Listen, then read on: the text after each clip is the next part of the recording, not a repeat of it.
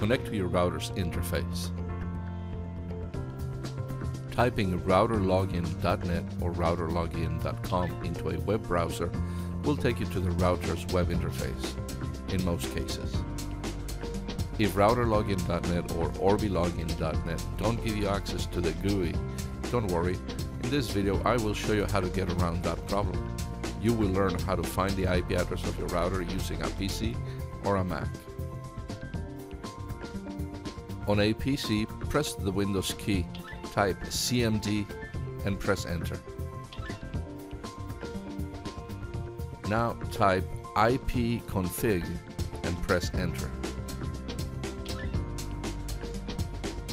Look for the IP address for the default gateway and make note of it.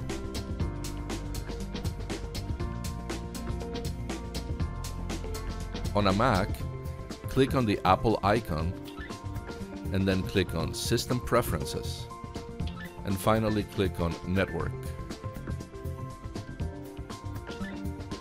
There is the address.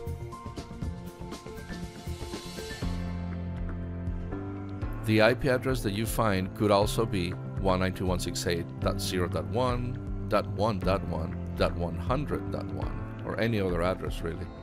Take the address that you find for the default gateway and enter it into a web browser.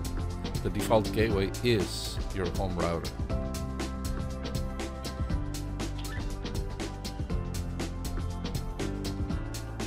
And that's it. This should bring you to the login screen. For more information about changing your network name and password on your NETGEAR Wi-Fi router is fast and easy. Before continuing, make sure that your device is connected to your router. Once connected, open your internet browser and enter routerlogin.net in the address bar. When prompted, enter admin for the username and password for the password. To change your SSID and password, click the Wireless tab on the routerlogin.net basic page.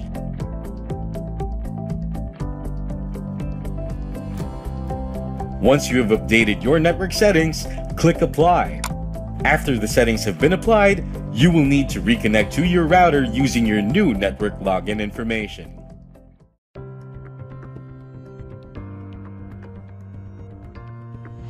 Connect to your router's interface. You can use routerlogin.com or enter the IP address of your router. That should bring you to the login screen. The default password is password. We will change it to a secret word.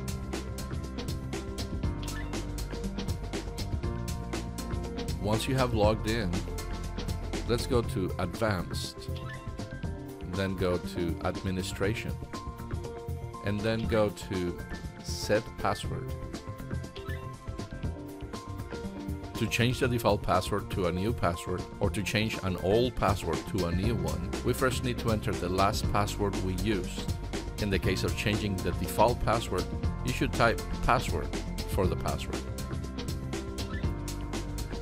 And then type your new password. Then type your new password one more time. Then click on Apply.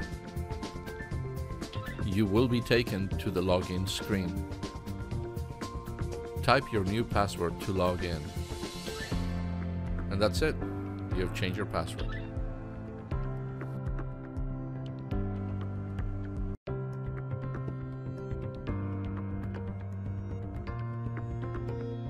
In case your password is lost or forgotten, password recovery will help you gain access to your device without losing any of its settings and configurations.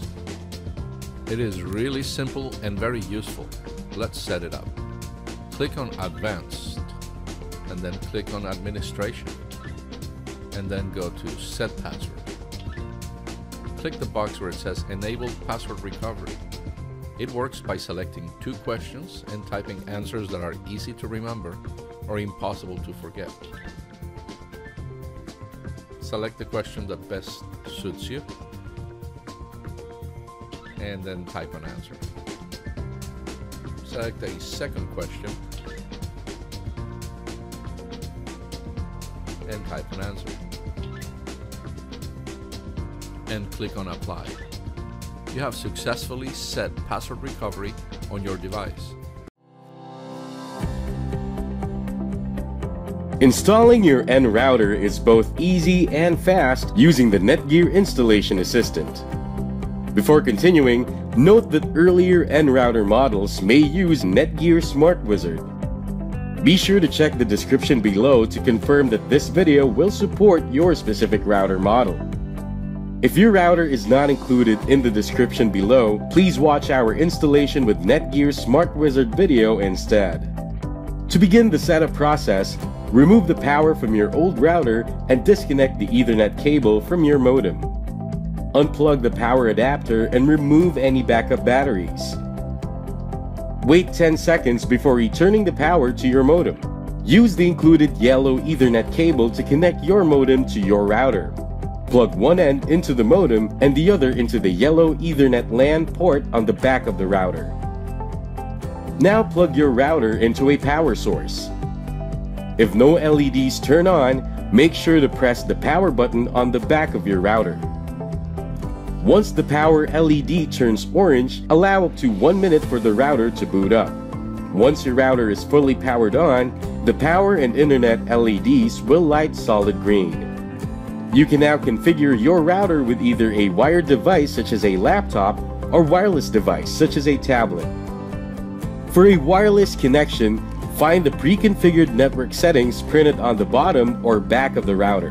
These settings are unique to your router, so they do not need to be changed. To connect your device wirelessly, find the unique network name in the list of available Wi-Fi networks. Select it and enter your network key.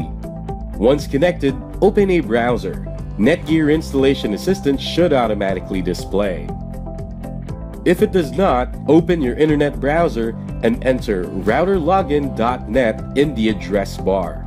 When prompted, enter admin for the username and password for the password.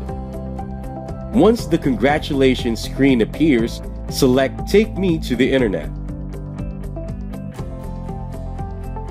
To ensure the best performance of your router, return to routerlogin.net, type in the username and password, and check for firmware updates by either selecting the notice at the top or navigating to Advanced, Administration, then Firmware Upgrade. You can select Check to find the latest firmware. After updates are installed and the router reboots, you may need to reconnect to the network. A good tip is to use the same Wi-Fi network name and key as your old router. That way, all of your existing Wi-Fi devices will automatically connect to your new network. To change your SSID and password, click the Wireless tab on the routerlogin.net basic page. Once you have updated your network settings, click Apply. After the settings have been applied, you will need to reconnect to your router using your new network login information. Your NETGEAR router is now set up and ready to power your network.